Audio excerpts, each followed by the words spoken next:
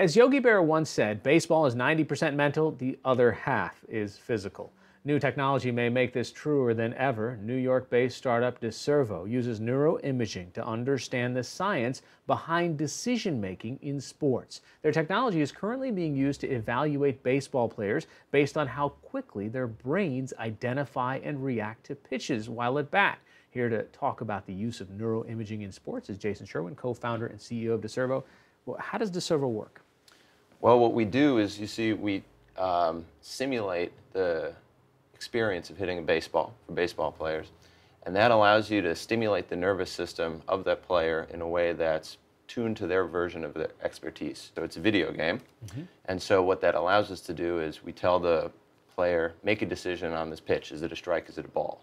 So that means that as the ball is coming to the plate, we can tell when they decide this pitch is a strike or this pitch is a ball. And how are you measuring their decision-making process? It's just a cap that's worn over the top of the head, and there are sensors that are pressed against the scalp. EEG, electroencephalography, is something that's been around for years, right? But the tricky part has been decoding that data, and that's really where we're coming in with our algorithms that allow us to track when that decision is made as the ball's coming to the plate in the case of baseball. So what does that teach you about the player? Some things that we've seen with the major league players we've worked with is that some guys just guess on pitches, right? They know that they're going to swing really early on a given pitch. Some guys just guess that they're going to take a pitch, right? There are other players, though, with more fine resolution in terms of when they make their decision as the ball is coming to the plate. And those are, in general, the players who do better on our profiles because they're watching just a little bit more of the pitch in order to tune their decision as the ball is coming to them. Now, you're talking about the finer resolution, but this is a ball that's coming at you at 90, maybe 100 miles an hour. Yep. Right? That is literally a split second. Yep. Where you have to decide on whether it's a ball or a strike. I mean, whether you're going to take the pitch or not. Right. And then somehow move your whole body, get the bat in the perfect position to make contact. Right. Well, if you break it down in terms of the time, so you said 90 to 100 miles an hour, so that's about 450 to 400 milliseconds of time from release of the pitch until it gets to the plate. Okay, and so less than half a second. Less than half a second, yeah. And in that time, the player has to decide, first, is this thing going to kill me or not, right? Right. Then where is it going and whether I can hit it. What we're able to do by tracking when that decision is made as a function of time is break down that process in that 400 to 450 milliseconds, and that's where EEG is so important as opposed to another kind of neuroimaging technique like MRI, right?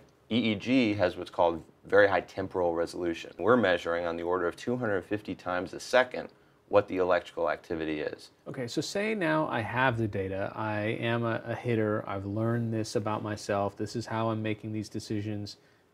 Can I improve that decision-making process? Can I take less time and make better decisions which might increase my accuracy? Right. Well, it may be actually that you have to take more time. Okay.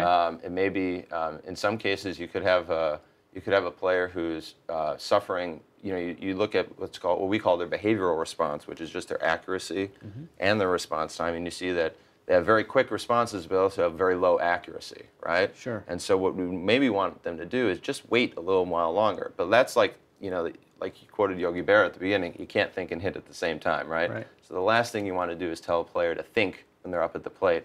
But what we aim to do with this kind of measurement tool is to subtly kind of train the nervous system to wait just a little bit longer on a pitch. Take another, the flip version where you want to make your decision sooner if you have very high accuracy, right? You could have very high accuracy, but your response times could also be very long, right? But there could be someone else out there who has the same accuracy, but their response times are shorter on the same pitch, right? So that means that this other guy who's making his decisions with the same accuracy but quicker, he's seeing something that this first guy isn't, right?